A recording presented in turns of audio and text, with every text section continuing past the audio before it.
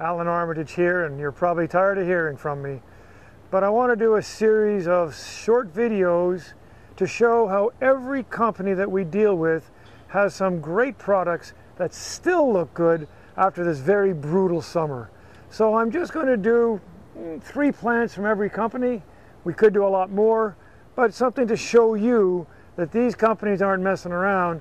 Not only do their plants look good in June and July, they're looking good in September, and we hope into October. So sit back and take a look and see what this industry is all about. The Benary Group has always given us some spectacular genetics, and this year is no different.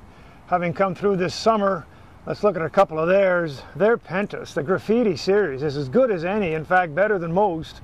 And you know, look at them, they're gorgeous. And anything from violet to pink, behind me the white and red lace. Great plants, excellent job. Another great plant at this time of year from Benary, the Big series. This is big red green leaf. We got whoppers and bigs in the whole 9 yards, and they're terrific for landscapers. This Big is as good as any, and look what it looks like now.